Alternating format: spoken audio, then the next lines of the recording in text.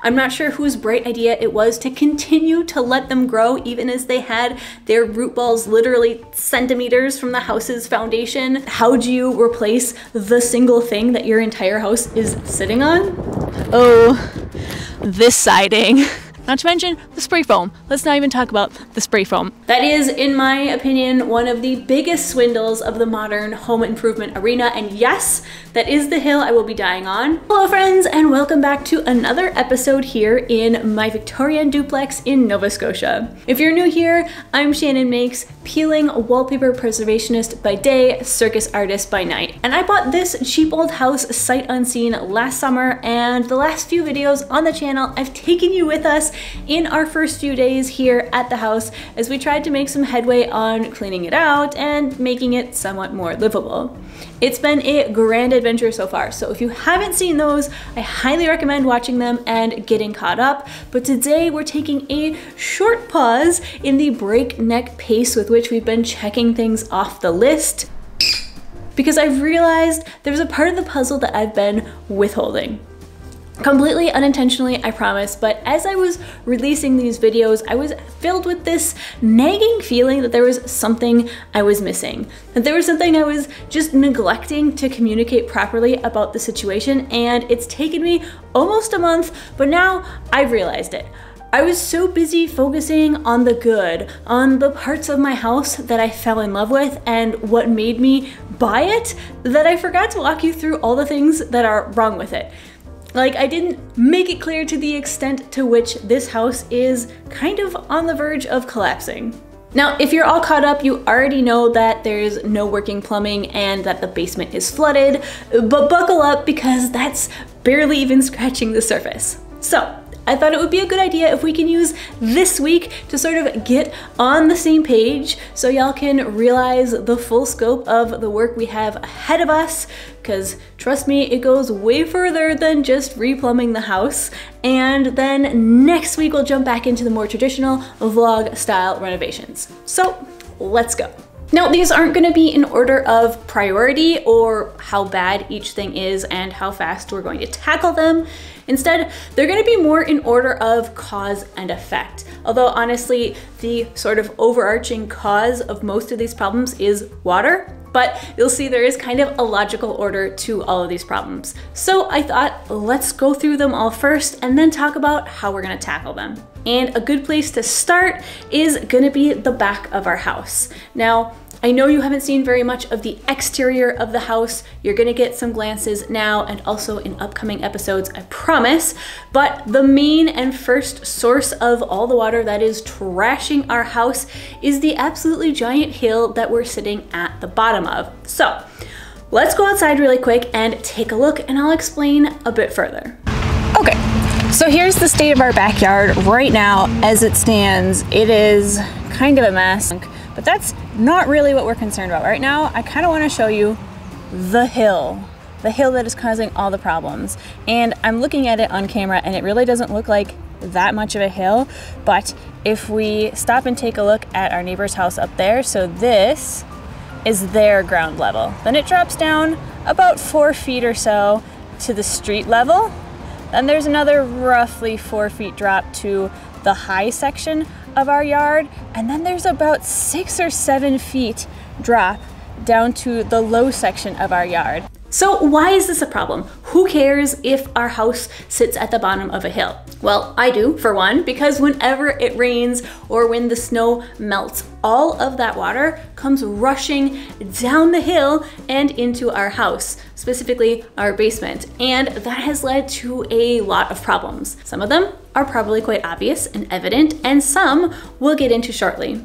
There are a few different ways to deal with this, but they all pretty much fall under the category of proper grading. Grading just being a fancy way of saying moving the earth so the water runs away from your house. Because in a perfect world, the earth would sort of slope away from our house in all directions so that when it rains or when the snow melts, that water is going to want to run away from our foundation. This being a video, however, about all the things that are wrong with our house, you've probably already guessed that this is not the case. And indeed, the grading around the back half of our house specifically is just funneling all of the water off of that hill directly towards the back of our house. It's like our house is just opening up its arms to the hill and saying, give me all your water. But no, we don't want all of your water. Take it back. We'll come back to this in a minute, but first, let's move on to problem number 2. Number 2 is the gutters, or rather the lack thereof, because this is a massive house with an enormous footprint, and all of the water from the roof tends to funnel into 4 different places, and none of them have gutters. Now, Phil and I went and had a little jaunt back in time using the Google Maps archives, and it turns out there haven't been gutters in here for over a decade. So that's at least 10 years of water in one of the wettest provinces in the country, all being channeled into a few very specific locations at the base of our house. Normally, the gutters would take that water and shuttle it away from our house, but no, straight at the foot of our foundation, which leads us to problem number 3, the foundation, which in its defense is surprisingly stable in the majority of places. However, there are 4 places where it's struggling with life, and can you guess where those 4 places are? If you've guessed that it's the 4 corners where the roof dumps all its water at the base of our house due to its lack of gutters, you'd be correct. That's exactly where we're having problems. And it's worse in the back of the house than in the front because the hillside is exaggerating the effect and just shoveling that much more water into the already weak foundation. So we're seeing varying degrees of issues with the foundation, from a little bit of sagging, shifting, and or bulging to it just outright collapsing in one little section. Now, we did know about this. The inspection report did state that there were some sections of the foundation that were showing signs of movement or displacement, but the problem was that the worst part was not really accessible to our home inspector. So the extent of the damage was not fully known until we arrived and could really start poking around for ourselves. And this might be a good time to touch on the house inspection process, because there will inevitably be a small handful of keyboard warriors who, let's be honest, have probably already added their 2 cents down in the comment section, criticizing me for being naive or unprepared or maybe not getting a house inspection. And there's probably already at least one of you that's saying that I should sue my house inspector for not doing his job. You're probably American. We don't really do that here. But also, for the record, yes, we did have a house inspection. Yes, it was very thorough, but also house inspections by law are limited. They're not allowed to cause damage to the property during the inspection. They can't inspect areas of the house that are hidden or obscured. They can't, pull up carpeting or move furniture to get a better look at something. And if you remember the house tour, there was a lot of furniture. There was just a lot of stuff in here that was very much in the way of a house inspection. So our report was very lengthy and very detailed. It was several pages long with a lot of photos. He went to all 4 floors. He used a drone to inspect the roof. Like, he did a very good job. But, there was just stuff everywhere, and movement, especially in the basement, was extremely limited, which explains why some of these things, like the extent of the damage to the foundation, just weren't fully apparent until the house was actually ours and we could really start tearing into it. And the foundation damage was exaggerated by problem number 4, which is the shocking number of trees that are growing next to, or in some cases, literally right in our foundation. Now, I'm not sure whose bright idea it was to plant these trees here, or who in the house's history decided to continue to let them grow even as they had their root balls literally centimeters from the house's foundation. Like, I love trees as well. I get that they're beautiful and they give a lot of shade, but they're also incredibly detrimental to a house's foundation, as we started to see in last week's episode. Oh my God.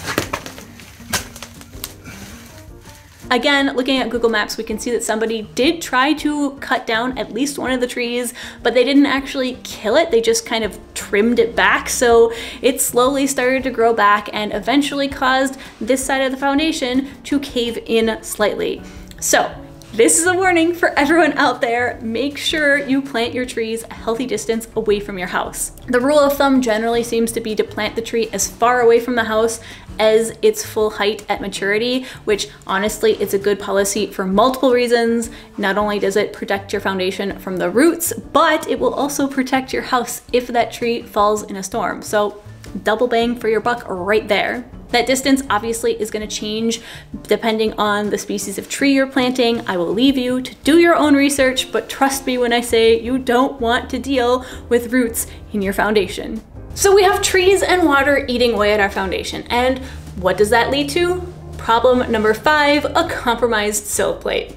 The sill plate or sill is literally the first piece of wood that touches the foundation, and it's what all the rest of your house is built off of. It's usually quite large, it's a beefy piece of wood, and it's what anchors your house to the foundation. And as one website put it, the sill plate may be the single most important element of a house's structural framing. So not exactly something you want compromised, and definitely not something you want to be looking like this.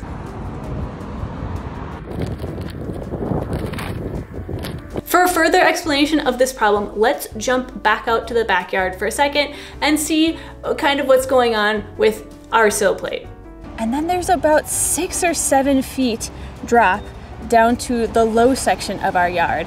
And then ideally, we would be able to see at least 3 or 4 inches of foundation right here. But if we go and look close, we can see there's no foundation. In fact, there's actually more siding. There's at least 2 more strips of siding that have been buried from 120 years of dirt just coming with gravity and rain and everything into our yard and piling up here. Because if we look over here on this part of the house, you can see that it's actually really not bad. Here we can see we've got at least a couple inches of foundation visible. This is more what we want it to look like. And then as you go more towards the front of the house, you get more and more foundation, which is great. We like that. But over here, no foundation visible, and we're pretty sure that, you know, there's gonna be some rotting sill plate action happening, which is never great. So with all that wet, humid earth piling up literally right against our wooden sill plate, it's no surprise that there are a few places where it is failing or has completely flailed. And honestly, Phil and I are both shocked that the house hasn't suffered more, hasn't seen more drastic consequences than it has. And that's actually due in part, I think, to the meticulous construction methods that were used when this house was framed out. I'll make sure to go into it more in a future episode when we actually start dealing with the sill plate problem, but the hand-carved joinery that this house was built with, I'm pretty sure that literally kept it standing even when huge parts of the sill plate were rotten out from underneath it. But either way, pretty high on the list of things to tackle is either repairing or completely replacing large sections of the sill. I don't think it's going to be a surprise to anybody when you hear all of these problems to also learn that we have a ton of water in our basement. Literally, why wouldn't we? What is stopping the water from flooding into the basement? Because the hill sure isn't, the foundation and the sill plate sure aren't. So anytime that there's a rainstorm or a big snow melt, our basement is inundated with water. It comes in through the missing portion of the foundation, and it also comes in through some of the cracks in the rocks because this foundation wall hasn't been repointed in, well, a very long time. Maybe never. So we definitely are going to need to do something to fix all of the water in our basement. And what does having a bunch of water in a dark, humid, slightly stale environment lead to? The next problem, mold. It's probably not a surprise to anybody, especially if you've already seen the first couple episodes where we start to haul everything out of this basement, but we are dealing with a certain level of mold in here. So that's all that needs to be said about that for the moment. Without further delay, let's get out of this basement and go talk about the next problem on the list. And problem number 8 takes me to another piece of gorgeous original woodwork, and that is these stunning windows. But before I get into it, on a window related side note, I had an amazing and unexpected response to the use of defenestration in last week's video. Y'all loved it. way more than I thought you would. Some of you said you had to go look it up. Some of you said you never thought you'd heard it outside of history class, and a couple of you suggested that I should make merch from it. So you never know, maybe one day we'll get some defenestration merch. I'm imagining, you know, the text atop of some of the wallpaper samples from the house, maybe on clothing or mugs or something like that. I don't know. If you have any ideas, if you're here for the defenestration merch, be sure to let me know down in the comments. Maybe one day it'll become reality. But to get back on track, talking about these windows here, they are huge. They are stunning. They are this fantastically unique shape on the outside of the house, and they are also in a terrible state of disrepair. Most of them are siliconed or painted shut. Well, that's not promising. So they don't even open, and yet the paint is peeling, the wood is rotten and crumbling, and the glazing is virtually non-existent in many places, which means we are about to lose a few panes of glass to gravity. And note to self, I absolutely need to get out there and take them off before they fall, because we cannot lose any more of that original wavy glass. So these windows will absolutely be saved, repaired, and restored, at least to the best of our abilities, because we are not intending on replacing them with modern windows. That is, in my opinion, one of the biggest swindles of the modern home improvement arena. And yes, that is the hill I will be dying on. As I've said it before, you can fight me in the comments. But it is admittedly going to take a lot of work to get them back to their original state, because they are just in such a sad, sad condition. And if you're wondering why the windows are in such bad shape, I can tell you it's at least in part due to problem number 9, which is this siding. Oh, this siding. There are so many things wrong with it. From the fact that we're just flat out missing an entire section of the house. It's literally this wall, just Tyvek, to the part where most of it is aluminum, but then the whole front section is actually vinyl. And actually, I literally just, when I was sitting down here to film it, realized that this little strip here, this one strip, also vinyl. The rest, aluminum. So it's a completely different size, texture, even color from the rest of the siding. It just looks super goofy. It's also not properly installed, or at least has been severely compromised in sections. So like here, it's just, there's literally, it's being held on by screws. Not to mention the spray foam. Let's not even talk about the spray foam. Also, there are in other sections where there are just giant holes in the siding. But the reason that it's causing problems with the windows is that there are multiple different layers of siding just smacked one right on top of each other without removing previous layers. You're actually going to get a closer look at some of these layers in an upcoming episode here, or if you follow me over on Instagram, you've already seen all about it in my stories. But basically, it means that this current siding here now sticks out maybe 6 inches further away from the house than when it was originally built, which also then means that the windows, which should be standing proud from the facade, are completely recessed into the walls of the house, which is just directing the water in all the wrong places. Like I said, the water is basically the main culprit in the demise of our house. And then the last problem, number 10, is this back kitchen and entryway section here, because just looking at some clues in the house's construction, which I will get into in future videos, don't you worry, but there is a really good chance that these 2 rooms were added on somewhat after the rest of the house. Now, they're still really, really old, so it might have been only a few years after the original structure over here, but regardless, it's not part of the original foundation, and it's not part of the rest of the main basement, or at least if there is a basement under here, it's definitely a surprise to me. We think it's just a crawl space under here, but again, we're not sure because we haven't been able to look underneath. So at some point, we're gonna have to tear up this linoleum flooring, see what's underneath it, see if there's an access point. If there's not, we're gonna have to make one and get underneath and figure out just what's going on underneath here. But regardless, we're almost definitely gonna have to go in and do a lot of insulation just to try to have better control of the temperature in what's one of the main, most common, frequently used living spaces in the entire house. And as one last bonus, we get number 11, which is the roof.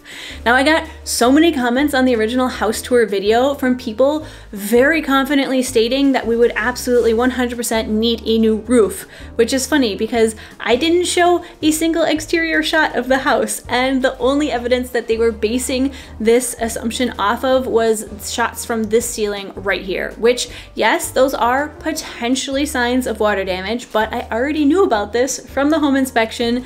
My inspector went up to the attic, checked out the section of the roof right above that room, and reported that the problem seemed to be taken care of. And sure enough, I found out within a couple days of arriving here that the damage was in fact caused during Hurricane Fiona. It took off several roof shingles, but they were all fixed before they sold the house. So the section of the roof above that one room is actually one of the newest sections, and it doesn't need any work done on it, which I just thought it was kind of funny and goes to show that nobody is more confidently or assertively wrong than arrogant YouTube commenters. However, it is true, by complete coincidence, that the rest of this roof is actually fairly old, and yes, does need to be replaced pretty quickly here. And it's not going to be a cheap job because the current roof is, let's just say it doesn't quite meet modern standards. Because even if we ignore the lack of insulation here, the current roof situation is a bunch of wooden planks and then shingles nailed straight onto that, which, if you know anything about roofing, you're probably mildly freaking out right now because normally there'd be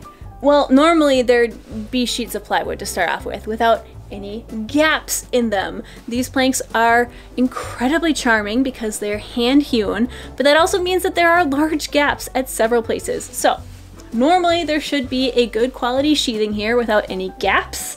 And then you'd have some sort of underlayment layer like a felt paper that sits between your decking and your shingles, just giving it that nice extra layer of protection in case you lose any shingles. And then your shingles are stapled onto that. Yes, I know I'm skipping a few things, ice and water barriers and ridge caps and flashing. I'm not here to give a lesson on roofing, I'm just trying to give an idea of the current state of my roof and why it's lacking. So, eventually, and probably sooner rather than later, we're gonna have to replace this roof and the sheathing underneath it, and it ain't going to be cheap. And now the big question that we're debating is whether we put shingles back on or if we go with a metal roof, which does seem to be the smarter choice in terms of longevity, but it's also way more expensive up front, and the look is not my favorite, so I don't know, we'll see. I still need to do some more research on the topic, and I'm hoping I have a year or two left in this roof in which to do that research, but I'm honestly not sure. So those are the biggest things that we have to tackle around the house. And now I thought let's talk very briefly about what kind of work it's going to entail to fix these problems. The easiest thing to tackle is going to be the tree situation, and you'll actually see us start on that journey next week. Although, a spoiler alert, it won't be quite as simple as just cutting all the trees down. Then, the gutter situation. We're just gonna have to get up on the roof and install some gutters. Should be fairly quick and manageable, and once we've gotten some momentum from that, we can tackle some of the larger tasks like the grading and the foundation. For the grading of the house, we're gonna jump back one more time to that clip from outside because I did talk about it briefly while I was out there. 120 years of dirt just coming with gravity and rain and everything into our yard and piling up here. So what we're thinking we're gonna have to do, dig out a bunch of this here and just regrade everything so that instead of having the land come in down to the house, that the house sits on top and the land kind of goes down a little bit this way. It's probably gonna involve, you know, putting in a retaining wall right here somewhere and just getting a lot of this dirt away from the house and foundation. So yes, we will need to free up our foundation and pitch all of the earth to run away from the house, not only to keep the water out of our basement, but also so that we can expose the sill plate, which will almost certainly need to be replaced in certain parts. That's gonna be no mean feat in and of itself, because how do you replace the single thing that your entire house is sitting on? well, carefully, but beyond that, it's probably going to involve some bottle jacks and I-beams and a bit of ingenuity, not to mention custom woodworking. It should be an adventure, and I hope you'll join us for it. Other things that involve custom woodworking are going to be those windows, and they're probably the part that feels the trickiest in my mind because we don't really have the proper tools or knowledge to fully reconstruct them from scratch. So it's probably going to involve some PC petrifier and some Abatron, maybe a liberal use of Dutchmen, but I am on a quest to restore them. Also, we'll probably be building some new storm windows as well as restoring the few existing storms that we still have, and that should help protect the original windows as well as helping with insulating things around here in the winter. As for the siding, that is going to be another massive project and probably a huge expense too, so it's a bit lower on the list. The one good thing about having, 53 bajillion layers of siding is that even if the outermost one is a bit damaged, at least there are others underneath to help add some protection. Obviously, it's less than ideal, but before you rush to criticize me in the comments, please remember we are only 2 people doing this with limited time, energy, and budget, so prioritizing things is absolutely essential. As for the mold in the basement, generally speaking, once we take care of the reasons that the basement is flooding, like regrading the yard and installing some French drains, the flooding should stop. And while we might have to run dehumidifiers down there all summer long, the mold problem should pretty much go away on its own, especially once we start drying things out and circulating some fresh air. And also probably installing some proper lighting down there would also go a long way towards helping the mold. Oh, and I realized I forgot to talk about insulating the kitchen and the entryway. That'll probably happen about the same time that we tackle the sill plate at the back of the house there, where it was all hidden underground by the siding, because replacing that will probably involve opening that part of the house up anyways, so I'm thinking we can probably just batch it all together and do it at the same time. So hopefully you found that at least somewhat interesting and insightful. I won't leave you with a teaser for next week since you already saw that last week, but instead here is some cute corgi footage to take its place.